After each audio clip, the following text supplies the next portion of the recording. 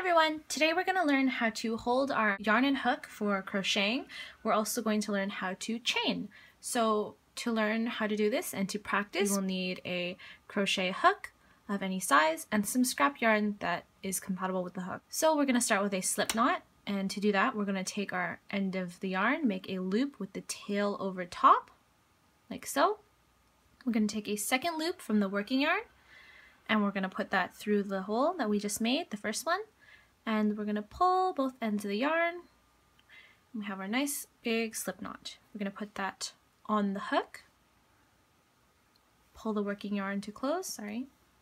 We're going to work here on the crochet hook. You don't want to work here because that's where you're doing all your stitches and stuff. This is where you want the rest of your project to sit.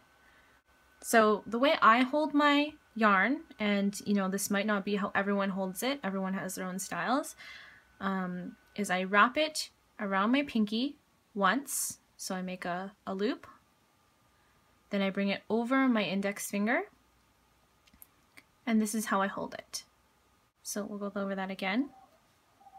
The way I hold my yarn as a right-handed crocheter, that's the right word, crocheter, is I wrap the working yarn around my pinky one time, then I bring it over my index finger, and that way I can, you know, yarn over nice and easy, and I have control of my tension because of the pinky thing, so I can pull more yarn if I want to work with more, and then usually if I have too much I unravel the yarn and I just redo my hold on the yarn. And if you're left-handed, you'll want to do the reverse. Oh, I haven't practiced this. So over my pinky once, over my index finger. Not so bad. I think that's right. Yeah, and then you can yarn over. Oh no, yarn over this way. Yeah, okay. But I can't crochet at all with my left hand, so to do the chain, I'm going to use my right hand again. And I don't know, maybe you can flip the video if you're left-handed. Sorry. I'm going to hold this chain with what's left of my fingers, my thumb, and cross it over. We're going to yarn over. That's when we bring the yarn over the hook. Who would have thought? So yarn over, and then I'm going to turn my hook downwards and pull this part of the yarn through our slip knot, like so, and then you have your first chain. So then I bring it back here, make another chain. I'm going to yarn over again, turn my crochet hook down. You don't have to do that. I just find it's easier because there's a gap more at the bottom. So I turn my crochet hook down, or at least forward some more, and then I'm putting it through the bottom of the last stitch. Yeah.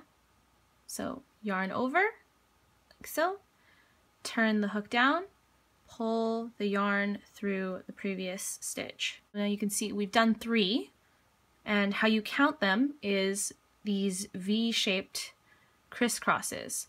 So we have 1 that was our start, right? That was our slip knot. 2, the one we did into it, and 3, the last one we just did. We don't count what's on our hook right now. That doesn't count as one of our chains. But yeah, that's pretty much the basics. So keep practicing this, and then you'll be ready to do other crochet projects in no time.